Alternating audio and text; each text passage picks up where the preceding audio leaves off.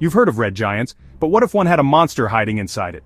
Meet the Thorne Żytkow Object, a rare and terrifying star where a neutron star crashes into a red supergiant, and instead of exploding, it gets swallowed whole.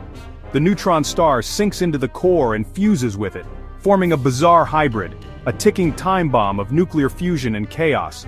From the outside, it just looks like a bright red star. But inside, it's a cosmic Frankenstein, burning in ways we still don't fully understand. Scientists believe these stars shouldn't even exist. The physics are wild. It bends the rules of what a star can be. What's scarier? We may have already found one in our own galaxy, and we have no idea how many more are out there. Could the sun ever become one? No, but bigger stars? Definitely. A star that looks normal, but hides a devourer inside. That's space for you. Beautiful and horrifying. Follow Galaxy Nexus 01 for more terrifying space science that'll keep you up at night.